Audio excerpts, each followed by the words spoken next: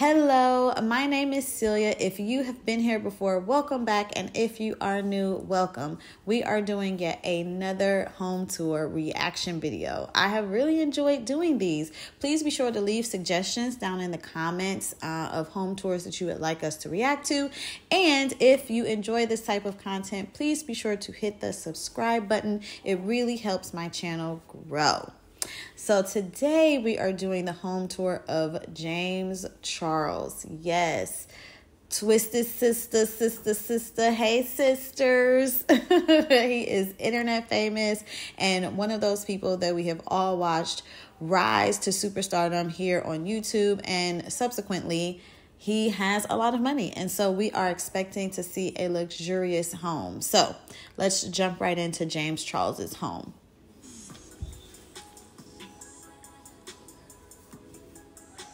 Yes, it's looking, I'm putting it together, I'm waiting.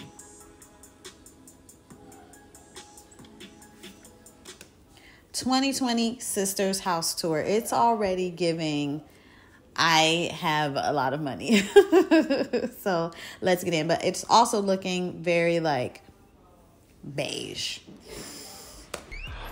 Hi sisters, James Charles here and welcome to the official 2020 house tour and also 20 million subscriber special. Okay, I do not watch James Charles. In all full transparency, this is a video from 2020.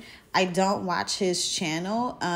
You know, we know that he's had some like scandals on here on the YouTubes before, but I had no idea he had 20 million subscribers. That is an astronomical amount of people watching this young man put makeup on his face. I mean, good for him. I mean, not good for him because racism, but you know. A few months ago, I revealed to you guys on my Instagram that I actually purchased my first ever home, which has been my biggest dream since I was a little kid and has been my #1 goal since actually starting in social media, and it is crazy that it became a reality. He's like, I've been wanting to buy a house since I was a little kid. Like, how old can he be? Like 24, 25? Little kid. Alright guys, come on in. I'm so excited to show you the entire house. Obviously, upon entering the front door, we are in the nice, lovely entryway. And the first room that we have right here on the left is the formal living room.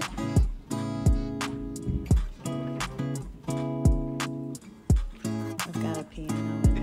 If you guys remember the last house tour that we were in, the vibe and like the layout is honestly pretty similar, but this house is like a trillion times better and bigger, so I'm so excited to show you guys. My favorite part about this entire formal living room is, of course, the fin on the ground, but also this beautiful chandelier that we have in the ceiling, and also this stunning floor-to-ceiling fireplace. My friends and I are in here all the time singing together and having little jam sessions. Personally, I cannot read music, but as long as you know how to play the classics, that's all that matters.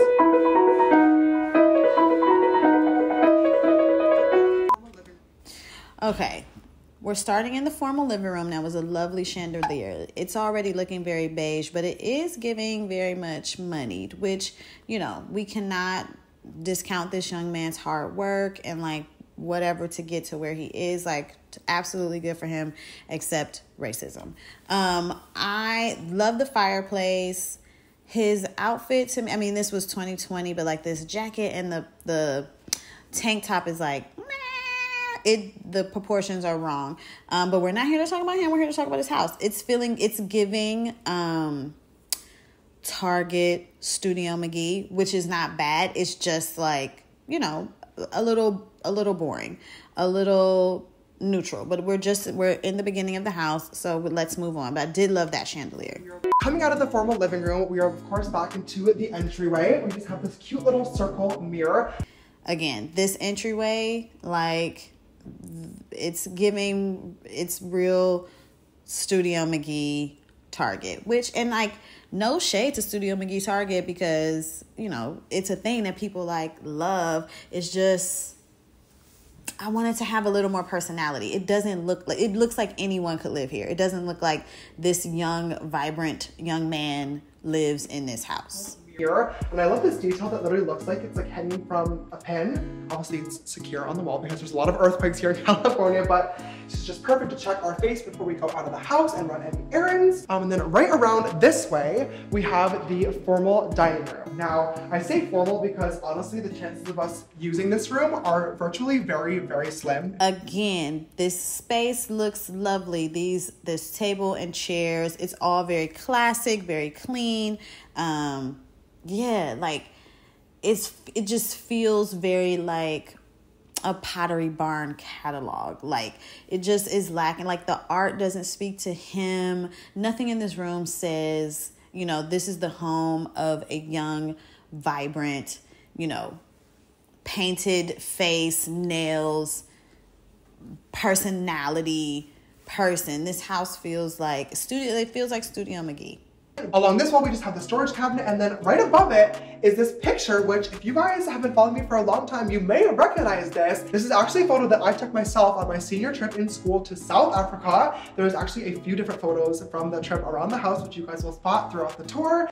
Okay, my mistake, the photo. If you've been following him for a long time, you know this is a picture he took on a senior class trip to South Africa. Okay, so then that does give it like a little personality. So I guess he just proved me wrong on what I just said. But I kind of stand by the fact that it still feels very just like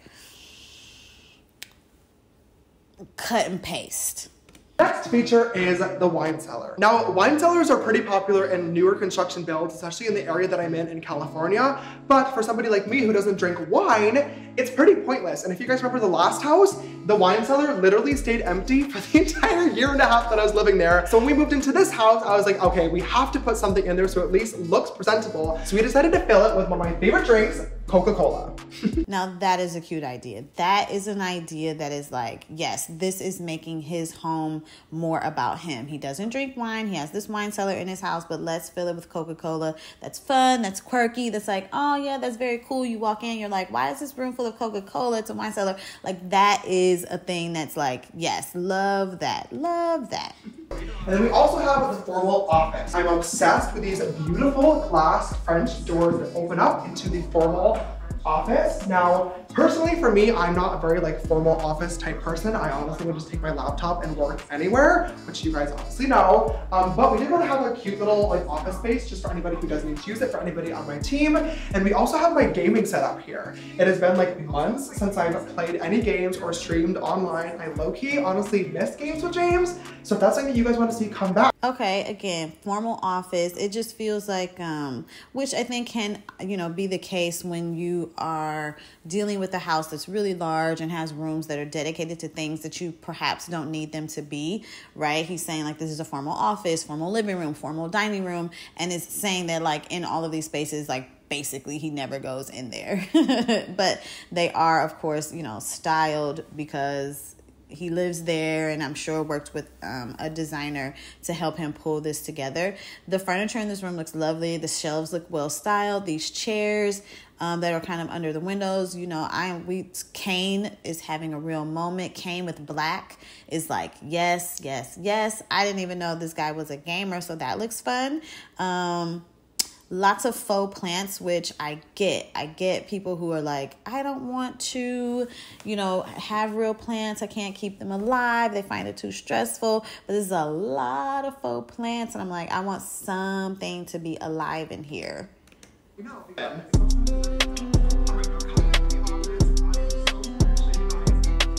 The light fixtures, though, are giving good vibes. Really enjoying the light fixtures so far. Honestly, you guys, when I walked into this house and saw the kitchen, it was almost like a guarantee in my heart that I needed to buy this house because the kitchen really is the heart of the home. Now, this is like Sean would give a left foot for this kitchen. This is a big, beautiful kitchen. Again, love the light fixtures. It's kind of like, and perhaps this is just his style, and I don't know because I'm not like a watcher of his channel. It's very modern farmhouse, which is Studio McGee. It kind of has that like yeah, farmhousey, but like contemporary, modern, like vibe at the same time. This is not an AD tour, so it is missing that like AD expert styling that we know AD does when you are doing a house tour. But it's still, you know, it has like a little tchotchkes here and there. I do notice that there are like 3 sets of 3 canisters, which is like, you're not using all of those canisters, but it's just trying to fill this big empty space. And he's young. He doesn't have like children and, not necessarily just children, but just like he hasn't yet collected things and found out really maybe what his style truly is to actually add things to this space and layer it in a more organic way, which is why it looks a little staged and a little like we went to Target and had a shopping spree and then we kind of just threw things in the space, which is what it's giving a little bit. But it's a beautiful kitchen. The paint color on the cabinets are lovely, and like I said, I really like these light fixtures. It is no secret that I do not cook, okay? I'm not hiding it. I Postmates literally every single meal, but despite the fact that I do not cook, my friends and I are in the kitchen all the time, eating, sitting at the island, filming mukbangs together. Is it mukbang or mukbang? Why are you looking at me? I feel like you should know this. Oh, it's mukbang. I thought it was mukbang too. He said filming mukbangs. I don't know. Tell me what is it down in the comments. Okay, so right across from the kitchen, we have one of my favorite spaces in the entire house, which is the living room. Right away in this living room, yes, I'm into it because it is giving very much Studio McGee. Like, if Studio McGee, I would not be surprised if Studio McGee was not responsible for helping him style this space. These chairs are lovely. This bench in front of the TV, yes, love. Giant coffee table. Everything is filling out the space really well. It's nice and it looks nicely layered. It makes sense. The colors are nice. It just is a little boring. I don't know what the word is, because it's not boring. It's just beige. It's very cream. It's very white. It's very 2000s in the styling. Like, I think before the pandemic really hit and like people were really at home and they were like, you know, after being at home for a year, like, we got to make this house feel like ours.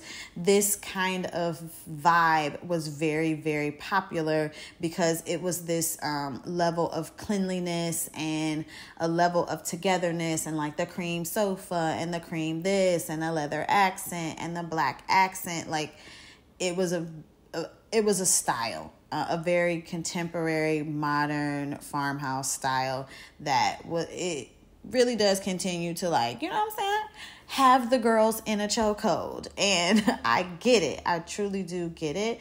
But like, just looking at like the layering on the bookshelves, like, it looks nice, but nothing, well, I see he has like his YouTube play button, but like nothing is like him.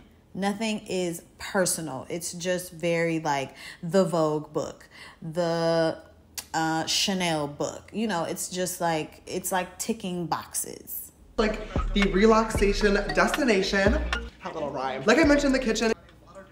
I do like this like vintage looking chain over here. It looks like on the bookshelf. That looks actually really, really cool. We've got some more faux like, my man bought all the faux eucalyptus. No shade though. You know, like, it's creating a moment and doing what he needed it to do. While we're in one of my favorite rooms that I feel like has really, really good decor, I feel like it is only appropriate to give a shout out to the interior design company that did the entire house from day one, which is LeClaire Decor. Now, renovating this home has been a really stressful project, but also a really rewarding project. And working with LeClaire Decor was definitely one of the most like rewarding partnerships I have ever had. I have nothing but like... Okay, so he is naming someone, and I am not familiar with this interior design studio, but like, just looking at the pictures, well, that's not true. Like, the pictures that they have here are giving it just a little bit more, but okay, it makes sense that he worked with an interior designer, because yeah, it's giving like a professional definitely touched it, and I think that's probably why it's lacking what feels a little bit like the personal touch. I'm gonna take you guys up this beautiful rounded staircase, which coincidentally, when I was first looking at this home, I hated so much. This entire wall used to be all shiplap and the railings were different and it was so ugly. I actually talked to my contractor about removing the rounded staircase altogether, but once we made a few changes, it really came together and now I am obsessed. It is the most beautiful, stunning focal point of the home and I just love that it brings your eye upwards into this gorgeous round landing area. Another lovely style group of shelving. The furniture is very modern. Love it. It's still like, there's nothing bad to say. Like, it is very attractive because he worked with professionals. So like, yeah, the furniture looks cool. Love the chair, love the table. The shelves are expertly styled. It's just still giving like, you know, yeah. Speaking of having looks on, the first room that I want to take you guys to upstairs is the fitting room. Now this is once again one of those bedrooms that we converted into a royal place, but we actually are in here literally all the time. I hope you guys have noticed, but I've been working a lot on my style recently, trying to just go for more elevated, high fashion looks. My man is, he's like, I got a stylist, I got an interior designer. He's working on his style to get more elevated designer looks. I'm not mad. I mean, the shoe collection is looking enviable, okay, but that's what money will give you. You ain't gotta play with the sneakers app when you got the coins. You just go straight to resale. I give me what I need. I have clothing racks with different future outfits. Some of these you guys have seen, some of them you have not seen just yet, so hopefully you'll be excited. We have a bunch of really cool pairs of shoes as well to pair along with the outfits. And then we have this massive floor-to-ceiling mirror, which is either our fitting room mirror, or also a lot of times we learn TikToks in here too. And this is like the now studio. Based on what was just happening on those clothing rails, this stylist did not put together the look he has on, and that's the proportions. It's just, but I do see a real plant in this room. Holler. Maybe because he spends a little bit more time up here. It is ZZ, so they don't need that much attention. So that's fantastic. That is a beautiful mirror. Love this. I mean, this is a very enviable closet room, you know? Like, it doesn't look like appear to be his closet. It looks more like a dressing room. Next door to the fitting room is Lewis's bedroom. Now you guys obviously know Lewis. He's in the background of almost every single one of my videos and you've seen him on my Instagram as well. I don't want to go too in depth because obviously this is his space and not mine. If I had to use adjectives to describe this room, it would be straight. Oh, sure. Well, what else would I say? There's artwork of a girl getting changed on the wall. There's shoes everywhere. It's art. It is art, but I'm kind of into Lewis's room. Now, Lewis's room is giving you Lewis. It's got sneaker art. He's got his sneakers up on the wall. He's got the picture of the girl changing clothes. Like, I'm into what Lewis's room is giving. Like, the straight vibe is cool. Like, Lewis apparently is straight, is giving straight Lewis vibes. right next door to Lewis's room is the laundry room. There's not much to say about the laundry room. There's a double washer and dryer because we have so many clothing items in this house that need to get washed all the time. My New York City living self is like, they have both 2 washers and 2 dryers, and please, I need a washer dryer inside my house. And then right across the hall from Lewis's room is Trevor's room. Once again, this is Trevor's space, not mine, so I don't want to do the tour for him, but it's very, very cute, very simple. He has his desk there because Trevor is still in college, which is incredible. He balances doing full-on schoolwork and working with me full-time, which is amazing. We love him and we stand. Very Okay, Lewis, is it Lewis? What did he just say? Lewis. Lewis's room, a little less personalized than the other guy, Trevor. Lewis's room doesn't have the same personal vibes as Trevor's room. But again, another live plant. Again, the furniture, everything looks really beautiful. It's just... right into my space.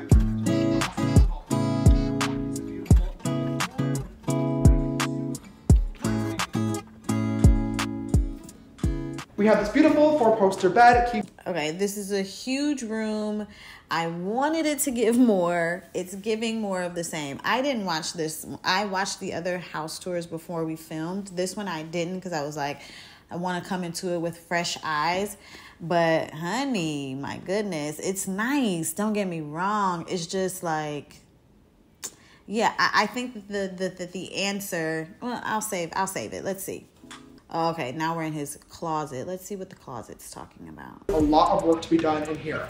Like I was mentioning, it was a his and hers type of situation. And originally, this closet was his closet. It used to be gray, black, very like dark and dreary, and it actually had a door on it, so we opened up the... Okay, this is the costume closet, which, okay, cool, fun. I'm just gonna keep scrubbing because it's really just like, it's white. It's not giving you Mariah Carey closets. It's just like, it's a clean, freshly redone closet, enviable shoe collection. It's closet.